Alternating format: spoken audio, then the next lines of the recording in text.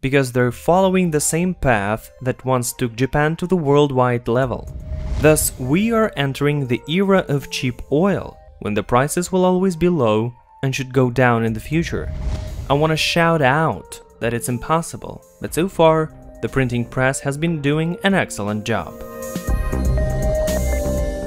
Glad to welcome you to the CoinPost channel. Lately, we've talked a lot about the crisis because it's essential from the point of view that you should be prepared for it. But in the history of humanity, there were many crises. They all finished, and in the end, some countries looked like the ashes, while others flourished, maximizing the benefit from the situation. Therefore, today, I'd like to talk about what's gonna happen after the crisis, and I'm gonna give you 3 countries that, in my opinion, could benefit. I wanna thank everyone who is always with us, and welcome everyone who is new here. Subscribe and turn on the notifications, please. Let's begin. China was the first country to face coronavirus, the first to have quarantine, and the first to lift the measures and restore its economy. The situation is no better today, because there must be the reason that, for the first time in history, they decided not to disclose the GDP forecast for 2020. Moreover, citizens are literally handed out gift certificates for purchases, because after the quarantine there's a drop in consumer activity. People don't have money, or they suddenly remembered that wasting money is terrible and saving is good. There are other reasons for this scenario, and for the economy, they could have extremely negative consequences. I gave the details in a separate video. I'll leave the link in the description box and annotation. But I still consider China one of the frontrunners to benefit from the current crisis, because they have substantial industrial potential, and China is called the factory of the world for a reason. They also have a fairly centralized economy. Adding these together, one can predict that no matter how hard it is for the Chinese industry, it's gonna keep working. And after the world gets back to normal and demand goes up again, China will be ready to enter new markets free from competitors. By these markets, I mean countries where the crisis gets the industry. What are they going to be? I think each of our viewers, and I'm aware that the audience is quite international, could answer this question. After they analyze the situation in which the enterprises are in their country and what kind of support a state provides to them to maintain production, based on this data, you can easily predict how much more Chinese products will appear on the shelves of your stores, in return for those produced domestically. Why am I betting on China? Because they're following the same path that once took Japan to the worldwide level. They buy up raw materials, technology, and highly qualified personnel, and in return, they sell the finished product with high added value. And given the relatively cheap labor in China, their finished product has a competitive price on the global market.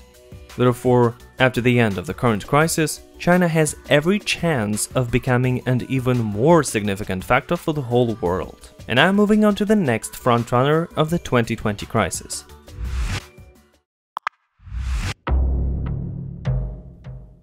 In the role of the second winner in the 2020 crisis, I put Saudi Arabia, and here's why.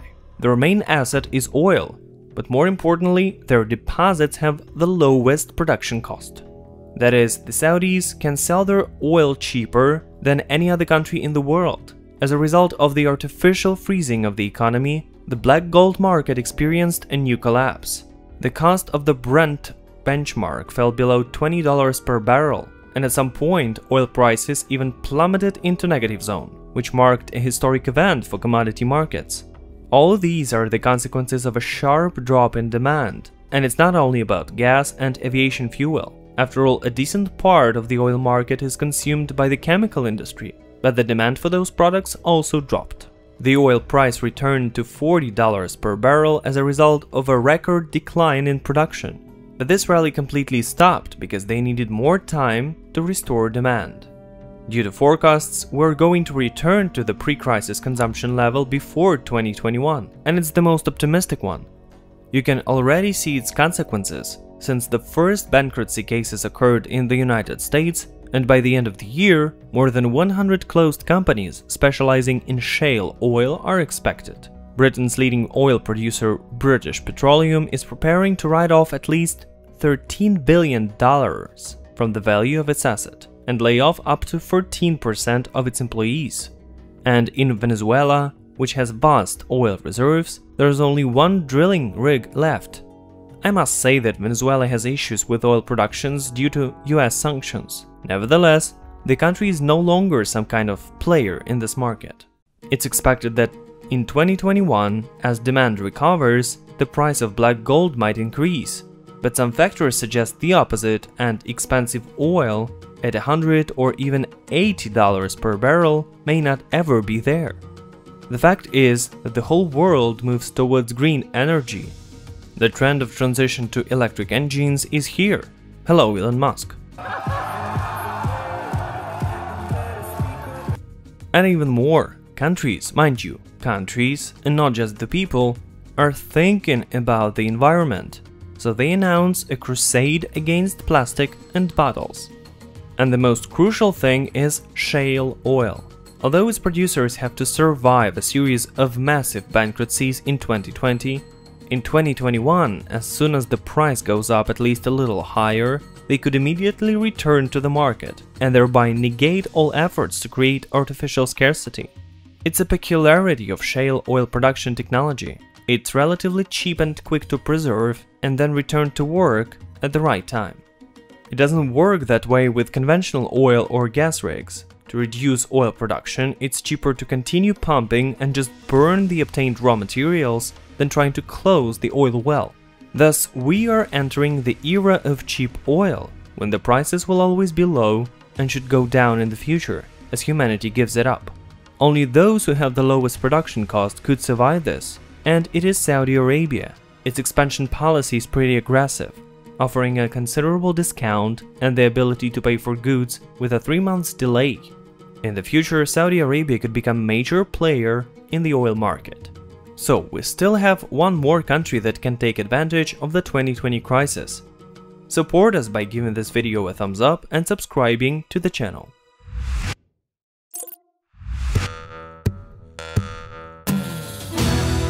And our third frontrunner is the United States.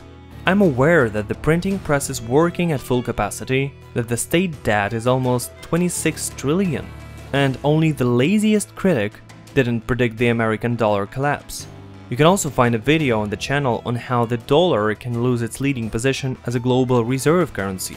I'll leave the link in the description box and the annotation. But what's important, Peter Schiff, Robert Kiyosaki, Ray Dalio, and everyone else don't say any deadlines when they talk about the imminent collapse of the US economy. Do you know why? You can resent this wild monetary policy of the United States as much as you like, but it's worked so far and keeps doing so. We cannot deny the scenario that in 30 or 40 years, we won't be sitting on a bench in old age discussing the dollar collapse, because the public debt would already hit $200 or $500 trillion mark. Frankly, I find it hard to understand how the stock market can be so cut off from the real economic situation. I want to shout out that it's impossible, but so far, the printing press has been doing an excellent job. And if we turn to history, then the last crises would begin in the USA, but in the end, America always feels better than other countries. Because the problem is solved by printing new dollars, and whoever has a printing press is the winner. You can resent this order of things as much as you like, but it would be foolish to deny a scenario in which, according to the results of the 2020 crisis, the United States could again trick the whole world with the dollar and remain the top 1 global economy. It's a harsh reality of life. Share this video so that your friends and relatives stay informed. And that's all for today. Thanks for watching. It's the Coin Post channel. Subscribe and get enlightened.